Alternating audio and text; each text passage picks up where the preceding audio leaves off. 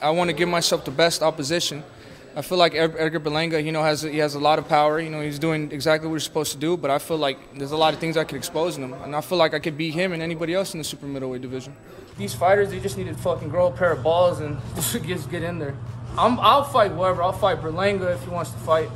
I see him posting a lot about me, posting about the fight. You know, he wants to get that fight. I'll fight him. Did you guys reach out to him about? Yeah, I did reach out. My dad reached out to his manager. You know, but I'm not gonna put all that business out. You know, him and his manager know that we got in contact with them already.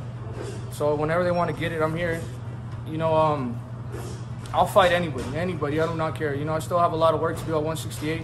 I feel like I could beat everybody. And the fans, you know, they deserve these fights. You know, I've been calling. Me and Caleb have been talking for fucking 4 years now, man. I feel like that fight needs to fucking happen already.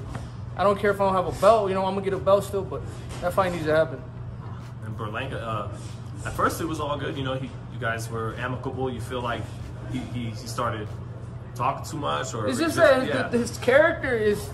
Once you flip the camera on, I mean, he acts like a nice guy without the camera. With the camera, he fucking grows a pair of balls. He thinks he's a killer in the ring, and he's not. You can tell the people who have that type of style, they only have 50%, 40% KO ratio, always have the most to say. They always supposedly their balls hang the lowest in everybody, but that's only because they can't show that in the fights. They can't knock people out, so they try to be this tough guy demeanor out the ring. I don't got to be tough with nobody. Everybody knows what it is. With me in the ring, I'm going to come to fucking kill you. I'm not going to be talking shit. Well, if you talk shit to me, I'm going to talk shit to you, but I'm not going to come out fucking as a dickhead, you know, talking shit 24/7. I think that's what it is, too. People, they just make a character in their head. They make a persona, and they never learn to turn it off. And that's what it is. Like, and I'm sure you probably heard this. David Benavidez talking about Edgar. Quote, "The people that he knocked out are all bums. They're all garbage and make him look nice." What's your response to that? I just laugh. You know, look at the first 16 opponents he fought. And look at the first 16 opponents I fought. You know, at the end of the day, for me, he's hating. You know, he sees the buzz that I'm getting. You know, and for a guy like him to be calling me out and wanting to fight me and his father hitting me up, I must be doing something right. So, you know, at the end of the day, man, you know, he got to respect it. He know what it is already. You know what I'm saying? And at the end of the day, he knows eventually that fight with me and him should happen. You know, God willing, it will happen. And it's going to be big for the fans, man. But for him saying that, man, he should really, you know, take a step back and understand it and look into the box rec and understand the first 16 opponents he fought and the first 16 opponents I fought. You know, I've been fighting guys with winning records that's never been stopped before. Benavidez, in that same interview, talking about you, quote, "This guy thinks he's a killer. He's not. I even have video of Erickson Lubin knocking this guy out in sparring," end quote. What the heck happened in this sparring session with Lubin? That, you see, look what happens. You see when with a sparring, right? Because I got all the videos of that sparring. You know? So what happens is they grab a little small clip of a sparring, which they do with all the fighters, because they did it with Brian Garcia, they do it with Devin Haney, they do it with all these guys. They grab a small clip and they throw it out there, and then people run with that clip. You get what I'm saying? But a guy like me, I got the whole sparring clip. You know, and even Erickson went, and when it went out and you know out into the public, and this was 4 years ago. You know, this is when I was just turning pro. I had about like 4 pro fights. You know, so he even tweeted out, "Listen, you know, Edgar's the real deal. You know, and Edgar's power is real." You know, so he how can I say it? He basically co-signed that already. You know, yeah. So I left it at that. You know what I'm saying? For him saying that, you know, he know what it is already, and I know what it is. You know, but for the fans and all the people out there, like I said, they grab a clip, a small clip, and they'll throw it out there and make it look like something's totally not. How many fights, Edgar, do you think you need before you're ready for the elite guys at 168? The Benavidez's, the Caleb Plants, the Canelos. You know, right now the way we moving. David Benavidez and Edgar Berlanga go back and forth. I'm gonna leave the sources in the comment section below and also in the description box. make sure you guys check the sources for Edgar Berlanga response to David Benavidez claims of Lubin knocking him out in sparring, in which Edgar Berlanga, he cleared the airwaves when it came to the sparring match. He said, I have the whole sparring, and none of that went down. For the people that's not too familiar with Lubin, he's one of the hottest 154 pounders. He only lost to Jermell Charlo, who is currently a top 3 pound-for-pound fighter in the world. On the other hand, Edgar Berlanga is one of the hottest rising stars in the sport of boxing, and he has dynamite on both hands.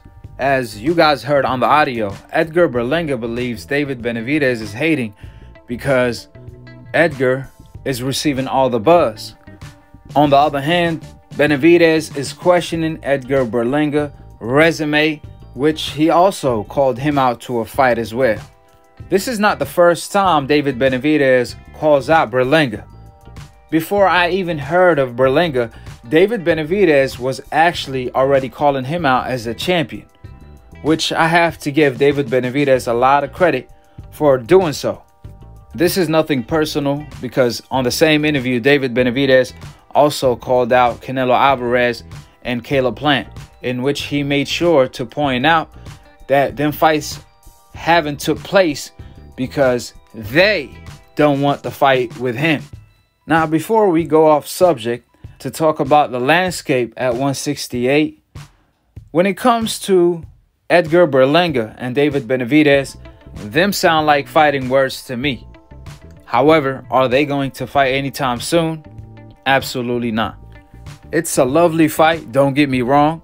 However, Edgar Berlanga needs experience to go a couple rounds before taking a big step up fight on that level. Edgar Berlanga definitely can't afford to go into championship rounds without knowing how it feels like, especially not against David Benavidez. Experience is something money can't buy. That's just my honest take on that. You obviously have different fighters who choose to take different paths to a world title.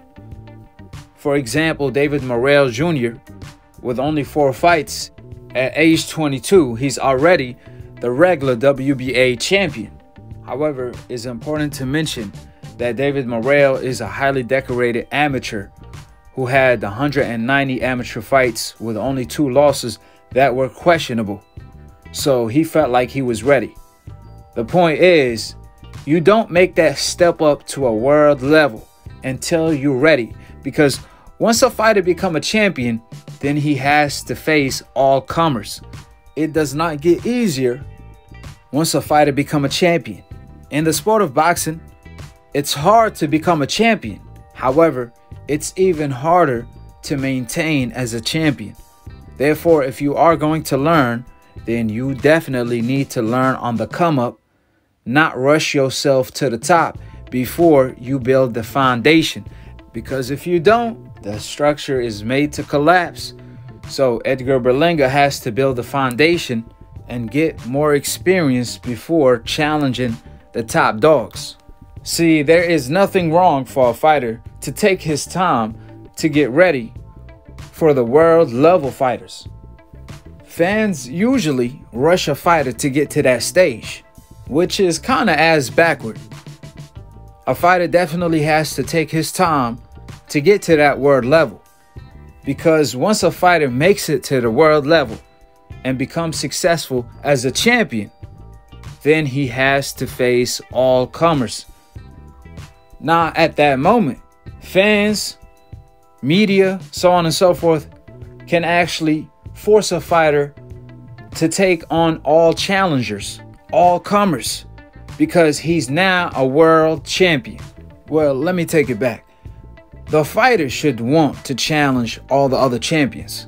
However, if he doesn't, then it's fair play if the fans want to criticize him for it. However, when it comes to the fans, there is no fair play.